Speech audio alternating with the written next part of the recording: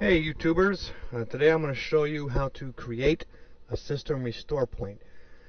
Now click Start, go to All Programs, all the way up here to Accessories, go to System Tools, all the way at the bottom you should see System Restore.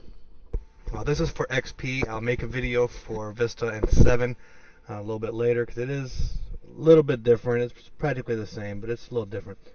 Left click System Restore. Hey, look at that. You gotta love Windows. That's how you fix that. Right here, you'll left click Create a Restore Point. Left click Next. Name your restore point, whatever you want. Left click Create. Now, why would you want to make a system restore point? Well, let's say you install a printer or you install software and for some reason it just doesn't like your computer. You can always go back to System Restore and restore your computer back to a previous day when it was working just fine. As you can see, I have a new System Restore point. It was made Wednesday, blah blah blah. So just hit close. Now if I wanted to restore a store point, you can just click Start, go to All Programs,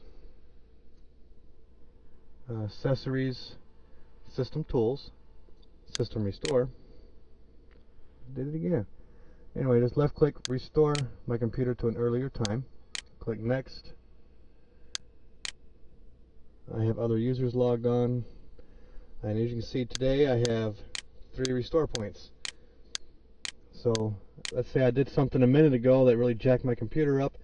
I can left click Temp, you'll hit Next, that'll restore your computer back to where it was working fine, and everybody will be happy. Well, that's how you create a system restore point.